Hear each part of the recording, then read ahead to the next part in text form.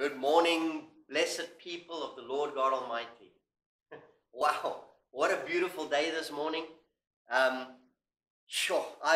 received so much motivation and encouragement from people around that are busy drawing closer to the Lord, and as we are drawing closer to the 3 days of the revival. So again, like I said yesterday, almost too difficult to contain my excitement. Everybody I speak to, they look at me weird because they can see in my eyes that I'm not normal. There's something different. And family in Jesus, it's all because of Him. It's all because of Him. I want to end this beautiful, powerful week, this Saturday, that we have to rest and to spend with our family.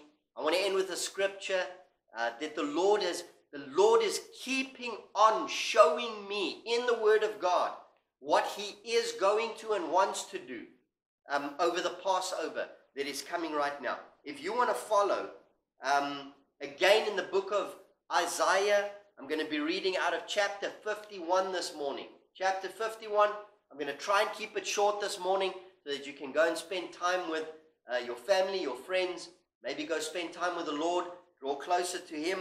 So Isaiah 51 from verse 1.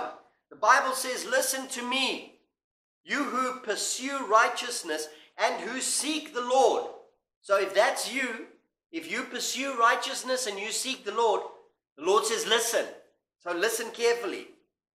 "Look to the rock from which you were cut, and to the quarry from which you were brought." Hallelujah. Look to Jesus. We were cut from Jesus. Jesus the rock. We were taken from Him, and we were placed here on earth to make more disciples, more people. Amen. Verse 2. "Look to Abraham your father, to Sarah, who gave you birth. When I called him, he was only one man, and I blessed him and made him many." Family in Jesus. The Lord wants to take us over those 3 days that we are going to have those revival services. And He wants to multiply His disciples. He is sending us in there one by one. And He wants us to leave there 10 by 10. Amen. Then the Word of God goes on. Verse 3.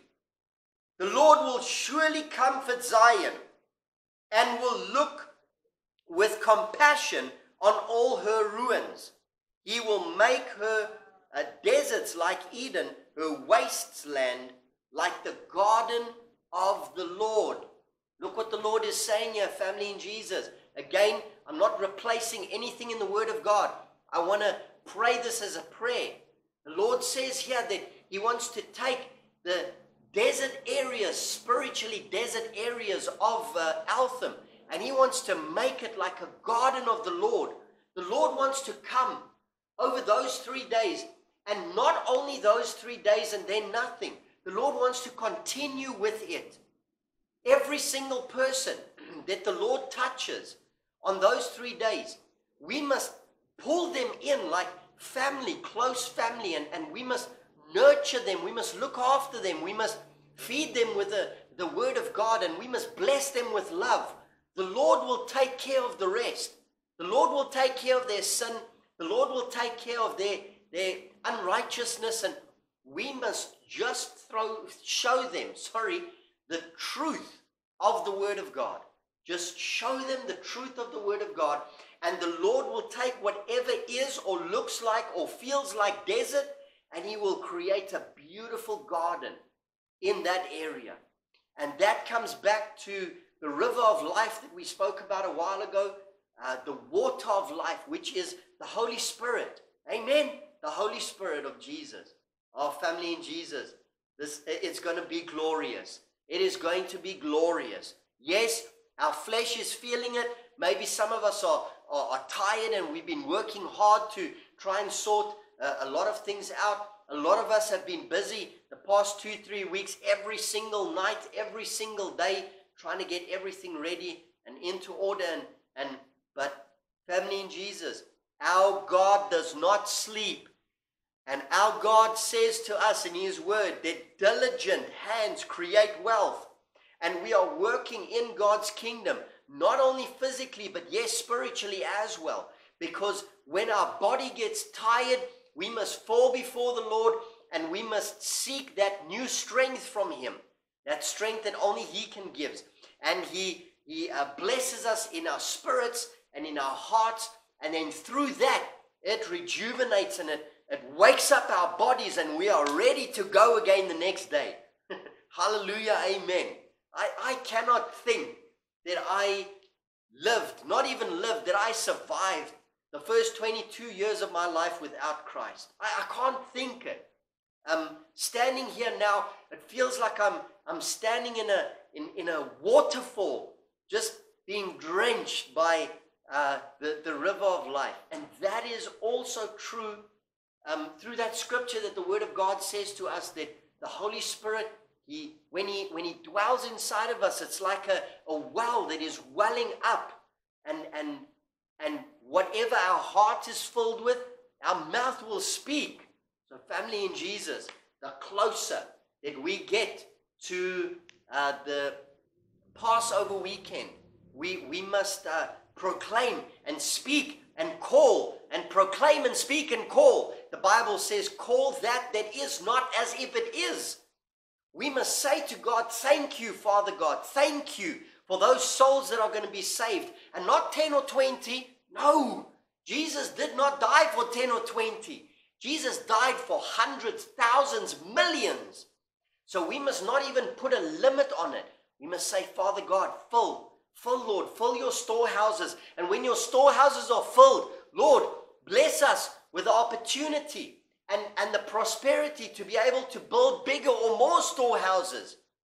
As family in Jesus, this is not about numbers. This is about souls. It is about souls that we can save, because Jesus has called us, Matthew 28, to save those souls.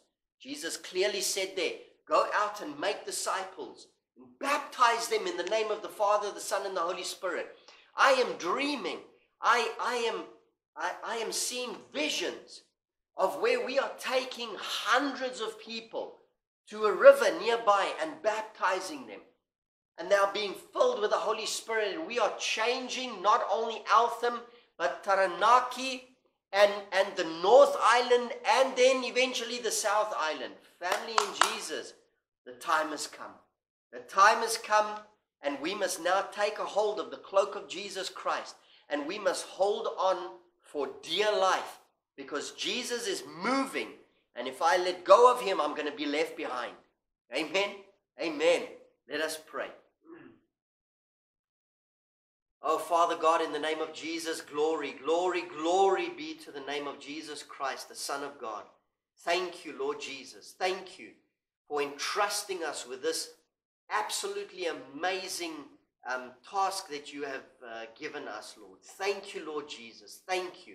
It is a privilege. Yes, Lord, it is hard work, but Lord Jesus, we are about to step into something, and we're about to do something that no one else has ever done before, Lord. I am calling it today, Lord Jesus. We are going to see something happening that can only be described as godly. And so we thank you for that in advance, Lord Jesus, before it has physically even happened.